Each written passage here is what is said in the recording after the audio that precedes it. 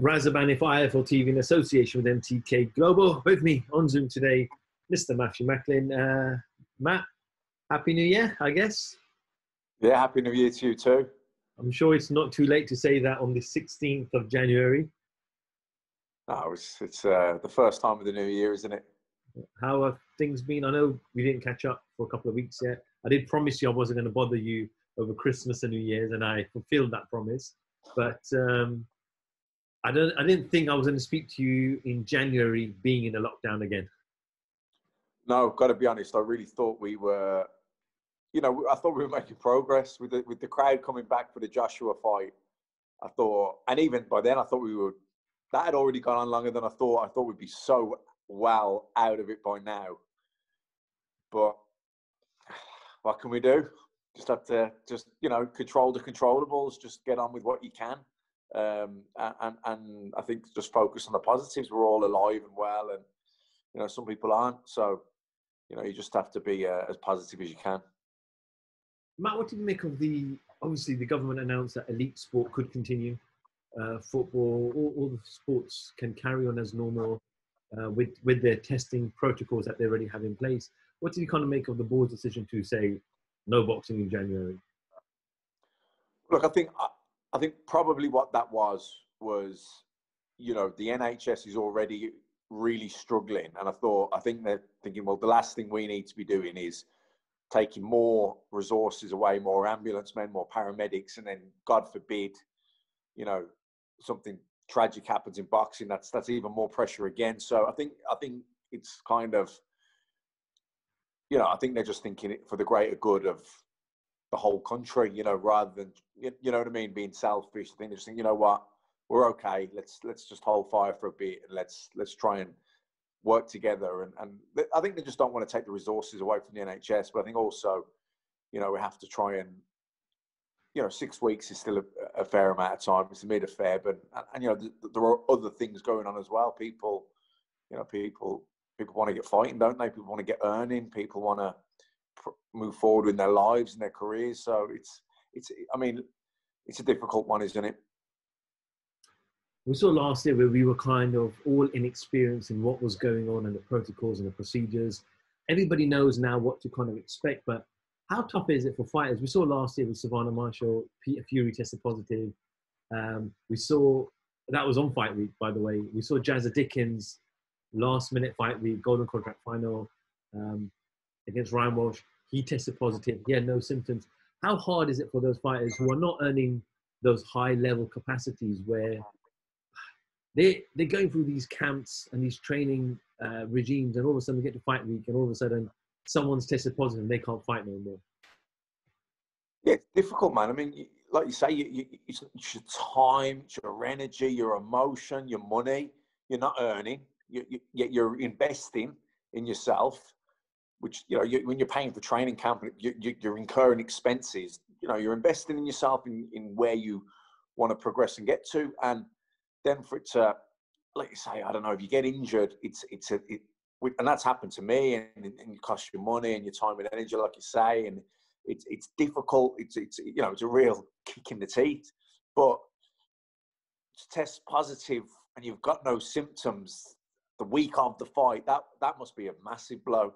My heart goes out to all those fighters that happened to, and the trainers and all the other team and people that are part of it, because they all play their part as well, and they're all rooting for you and they're with you. So it's just difficult. It's just been a shit situation all round, but it's no one's fault. There's no blame. And even, I know we're going to get into politics or anything here, but I mean, they've got a tough job, haven't they? Because there's no precedent for this. No one's got the blueprint how to deal with it. People, everyone's sort of, learning as they're going, and they're trying to cope and make the right decisions and trying to make as, well-informed decision as possible. But it's difficult. I wouldn't want to be the one making the decisions.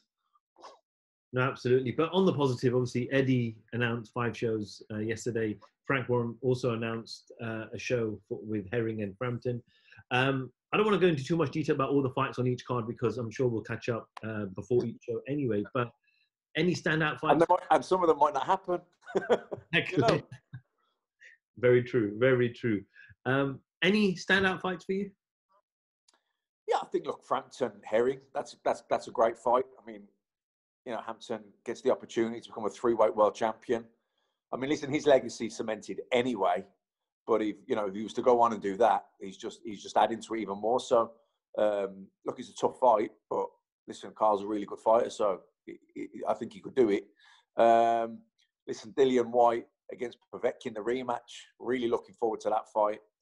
I'll tell you a great fight that's probably gone under the radar a little bit is JJ Metcalf and Ted Cheeseman. I think that's going to be an absolute barn burner. I feel sorry for Cheeseman because he's not going to have a long career at this rate. You know, every fight's a ding dong. I know that's his style a little bit, but Metcalf, that's going to be. I could see that being a brutal fight. That could be a fight of the year candidate. Any other fight? Obviously, we know Okoli, Gulawaki. Yeah, looking forward to that. To see if Okoli can go on and become world champion. Hopefully he can. I think he can. Won't be easy though. Listen, Conor Benn, like I said, I always like watching Conor Benn fight because I think it's, I'm intrigued by his journey a little bit. You know, he didn't have much of an amateur background. You know, he has big boots to fill there with who his dad was. But I really like his attitude. You know, I love his attitude, and I've seen massive improvements every time he boxes. So, you know, he's someone that I enjoy watching. I Who heard you else? on his previous fight. Josh Warrington, another one. You know, I had Josh Warrington on my own podcast a while back, and listening to his journey. You know, I've watched his fights, obviously, but listening to him talk and telling me about his journey when he came down to Birmingham when he boxed as, you know, the B-side for the English title on a non-TV card, and to see where his career has gone to, fascinating journey. And it's, you know, you can't. I think if you were to listen to that, you couldn't help but be a fan and really kind of will him on now for the rest of his career. What else we've got? We've heard. Hopefully it happens. It's been cancelled about 10,000 times. Josh Kelly, now Venetian as well. Another great fight, which I believe is in March as well. Yeah, that's another great fight. Like you say, it's meant to have been happening a few times. So it's in February. Yeah, but it's that's a great fight. I think Kelly will win, but I think it's definitely not a given. It's a proper fight. It's a proper fight. But I do think Kelly. I think Kelly will. I think he'll have enough in him. You spoke about Conor Benn there, Matt. He's got some big shoes to fill. We've got Ricky Hatton's son, Campbell, making his debut as well on the Dillian Whyte undercard. Big shoes to fill there in Ricky's, isn't it? Yeah, massive. You know, that, you know, a bit more recent times, Ricky. But Ricky had what a career he had. You know, and Ricky was a very decorated amateur. So even though he turned pro at 18, he was very experienced. You know, he boxed in the World Junior Championships, got a bronze medal there, got robbed, should have won the gold. ABA champion at 18. So he had many internationals under his belt. Plus, he'd probably been sparring with the likes of Pat Barrett and different professionals around Billy Graham's gym and the Collyhurst and Moston gym also. So when he turned pro, he was quite experienced, really. Now, I know Campbell's, you could say, has grown up in the sport, but I don't think he took to boxing in the same way as early as what Ricky did, and he came in a little bit later. So he certainly hasn't got the same pedigree, amateur pedigree, or experience as what Ricky had. You know, and there is always that pressure because people make comparisons. They did it with Matthew, his brother. Do you know what I mean? So it's and it's it's a positive and a negative. You know, I think there's probably doors and opportunities that'll be open to him that wouldn't have been for someone else that isn't the son. So that's a positive. But then the negative is people are always comparing them instead of just letting the kid have his own career. You know, everyone's got he'll have his own pace of doing things and he'll learn as he learns. So yeah, it's some people could say they're lucky, and that's true. Like I say, they are probably going to get opportunities and doors will open for them that maybe other fighters might not get that. But it's also hard for them as well because they're constantly being compared. And Matt, with Dillian Whyte, we know after his loss to Povetkin back in August, he was very much wanted that rematch immediately, and they set that date in November. And a lot of people said it was a bit too soon to jump straight, take a couple of weeks off and jump straight back into training. But Looking back at it now, do you think it's a blessing in disguise and he's had more time to just kind of almost forget about the first fight and just focus on training and get himself in tip-top shape? Yeah, look, I don't think it's a bad thing that it's been delayed for him. It probably is a blessing. That said, I think Dillian, it wasn't. I don't think it was a hard fight for hard loss for him to get his head around. You know, he was. It wasn't like he had loads of mistakes in the fight that he's got to work on. It was a good performance from him. He was boxing really well. You know, he was winning the fight.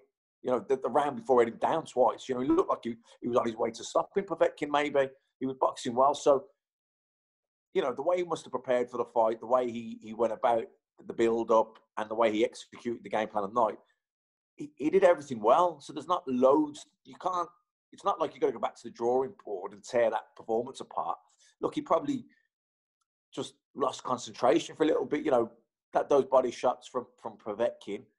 You know, you could see he just tried to pull that elbow in to block the body shot, and of course he switched it into a left uppercut. It was a great shot from Povetkin, so it was a good move from Povetkin, and probably just something that Dillian's got to be wary of next time. But I don't think it's not like he got beaten up badly and there's traumas there. You know what I mean? Or it was a bad performance. So you got to go back and reanalyze and look how you do things. That wasn't really what happened. He just got hit with a great shot. So, you know, I think from that point of view, he's going straight into an immediate rematch. I would wanted to have done the same thing if I was Dillian in his shoes. And but look, yeah, no one can control the fact that it's been put back. And if anything, it's probably a positive. Saying it's a positive, but is there a lot more on the line here now for Dillian? Because what I say positive, a blessing. You know, I think he was always going to go back into an immediate rematch. But the fact that it's been a bit longer than was originally planned for November, I don't think that's necessarily a bad thing for Dillian. It just gives him a bit more time to, not say get over the loss. Because, like I said, I think he just damn, I got caught with a good shot. But nonetheless, he was in training a long time. You know what I mean? He trained all the way up for the first Povetkin fight. Don't forget, that was meant to happen. Was it May initially that was meant to happen? I think it was May, and he got put back in July, and then all of a sudden, so, you know, by the time he fought him anyway, he'd been in training a long, long time. So then to go, like, have a week off or whatever and go back into training again for November, it's a long time to be constantly training for a fight. So from that point of view, it might not be a bad thing, because he may have, you know, approached this training camp just with a bit of a freshness, you know, to it, you know, not just physically, not just the physical freshness, but, you know, mentally, emotionally, just to switch off and forget about it. And then, like, right, let's pick back up now and let's build up towards it. You never want to get stale training for a fight, but it can happen if you're in there too long. They always say one punch can change anything in the heavyweight division. Now, we're definitely saying, you know, Dillian Whyte's got a great chance in March, but is there so much more riding now? Is everything on the line here? Is his career on the line, would you say? Well, you know, that, I don't know if his career's on the line. Like, I don't think it'd be the absolute end of the road if he lost, but it'd certainly be a long way back. You know, that now, you know, if he beat Dillian Whyte, he was going to get a shot at the WBC. Facts, like, he was mandatory. You know what I mean? So, you know, in hindsight, should he have pulled out and sat in his mandatory and waited till he shot? But then, you know, with Fury and Joshua, that being tied up, I don't know. I think Dillian's always stayed busy. I think it's been a good thing for him. So why change now? But I just, listen, it's boxing. Boxing, it's snakes and ladders. You know, you get up there, you hit a snake, and you're right back down. But then you can hit a ladder and go straight back up. You know, that is boxing. You know, that you're as good as your last fight. You know, you're as good as your last fight, and that's a good thing and a bad thing. You know, it's a bad thing when you're up there and you get knocked off your perch, but you can get back up there with one good win as well. So, look, I've always liked Dillian's attitude. Do you know what I mean? He stayed busy. You know, he's took tough fight after tough fight. He's always backed himself. You've got to admire that. You know, and I think, and he's improved a lot. You know, so I think you got to respect the man's the way he's going about things, and he's never shied away from the fights. So I think Dillian will get there. Are you getting a little bit excited now that we're hearing that Joshua Fury could be close? They could be signing contracts the next couple of weeks. Is there positiveness coming out of this scenario now with hopefully this big fight? Yeah, definitely. I mean, listen, that's the fight the whole world want to see. The whole world want to see that fight. You know, it'll be you know, you just don't want to get too excited, too ahead of yourself, do you?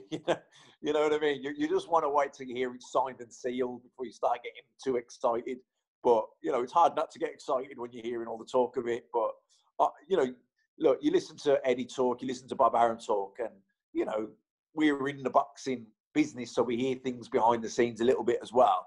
And, look, it does look like the fight is going to get done. So, we won't get too excited too soon, but things are looking good. Man, a lot of the fans were upset because there's a lot of talk about this fight not taking place in the UK. But with the current situation in the UK, does it make perfect sense this fight doesn't take place in the UK? Yeah, it does now. But I do. Do you know what? I think if COVID hadn't happened, I genuinely do believe that there was a good chance it would happen in the UK. Because I think even if it didn't quite generate as much money, it's still going to be a lot of money. And I think both fighters know that really it should happen in the UK. That said, if it can't because of COVID, then that's a different situation, isn't it? You can't. No one's in control of COVID. No one knows what's going to happen there. So you got to keep moving forward. So if it's in the Middle East, then so be it. At least the fight's happening. And in fairness, with it happening in the Middle East, in terms of sort of TV time slots, it's actually a good time slot for the UK. It wasn't bad at all. It was probably prime time. So I think that, maybe the rematch will happen in the UK. That could happen towards the end of the year, probably, because it's going to be a 2-fight situation regardless. It could be a third. Who knows? If it's one apiece after 2, they've got to do a third.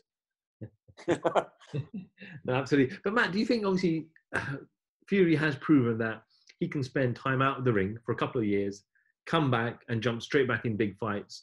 By the time, if this Joshua fight happens in May and June, Fury wouldn't have fought for about 15, 16 months, whereas Joshua would have fought 5-6 months ago. Does that have an effect? Does that have a psychological effect, physical effect? Well, again, positives and negatives. The negative is you might not feel as sharp because you've been out the ring. But then the positives is, well, you're a bit fresher maybe. Your body's not as tired. You're mentally, emotionally not as tired. If you're constantly training all the time, grind you down eventually. You need a rest. But, listen, they're consummate professionals at the absolute top of the game. They've done it dozens of times now, these big fights. They'll know their bodies. They'll know when they need to step it up. They'll know when they need to ease off. Look, Fury came back after, was it 2.5 years? After 2 really glorified spars, to be honest, to fight Deontay Wilder. You know what I mean? To put on that performance that he did was unbelievable. But, Joshua had a year out after Ruiz too, more or less. Well, it was, yeah. And I thought he performed really well against Pulev. He was a little bit apprehensive in patches.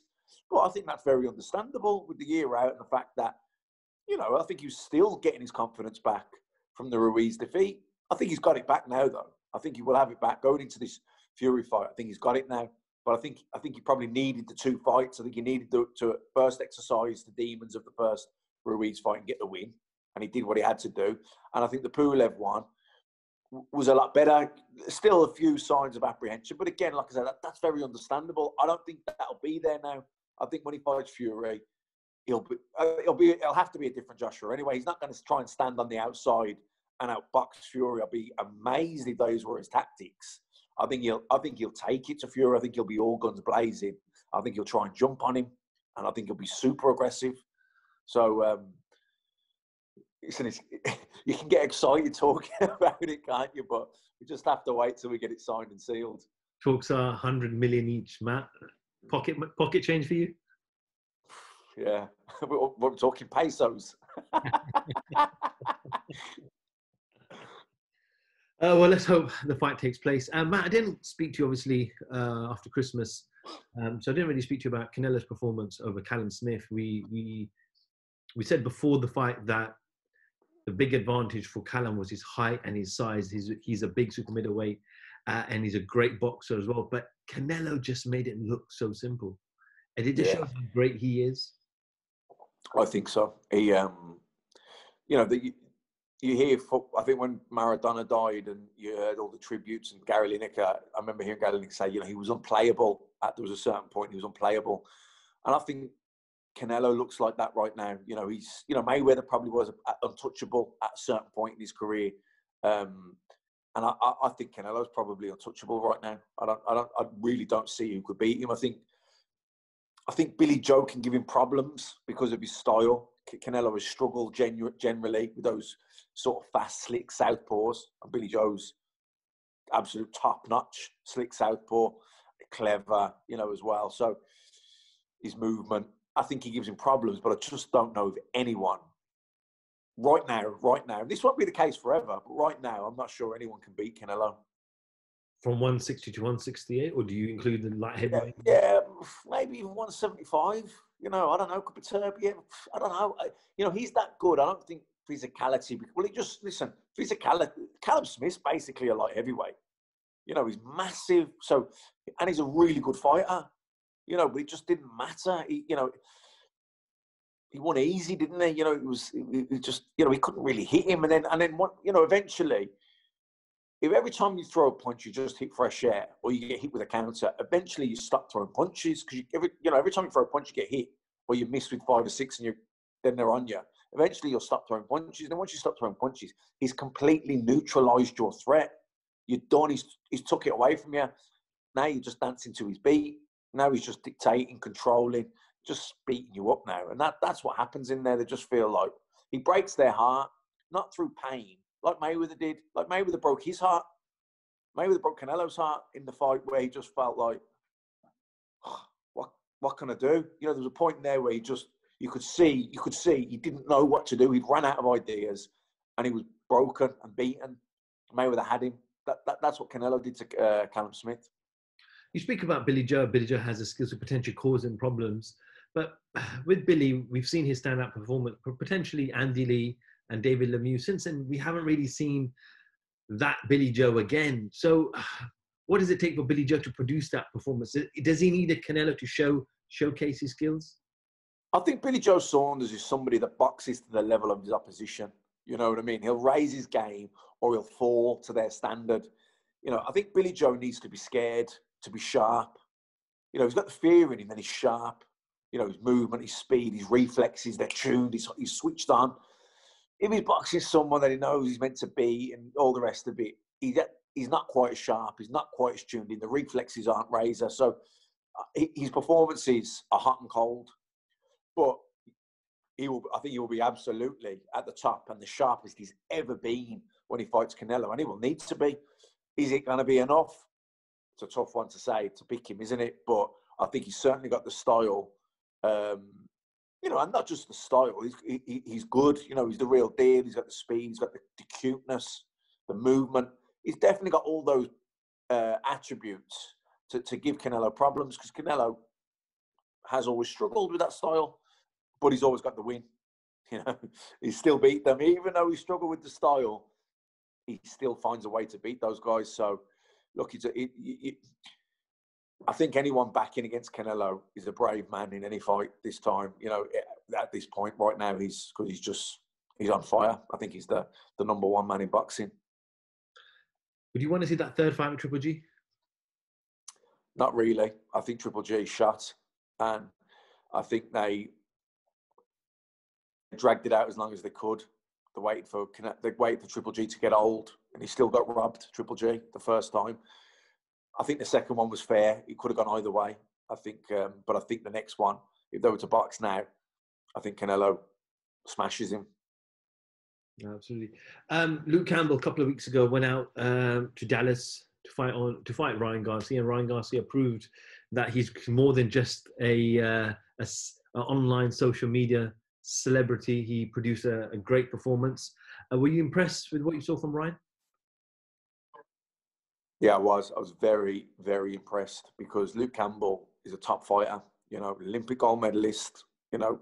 Razor thin decision against memory blank, Linares. He could have got that decision. That was a close fight. And then, even though he lost probably 11 rounds against Lomachenko, every round Lomachenko worked hard to win those rounds against Luke Campbell. Do you know what I mean? So the scorecards didn't really tell the story of the fight against Lomachenko. But, Garcia, even though I thought it was a lot closer going into that last round than what the judges had it. I don't think they gave Campbell enough credit for some of those earlier rounds, but the tide of the fight had certainly turned, and Garcia looked like he did look like a matter of time. You know, he was in the driver's seat.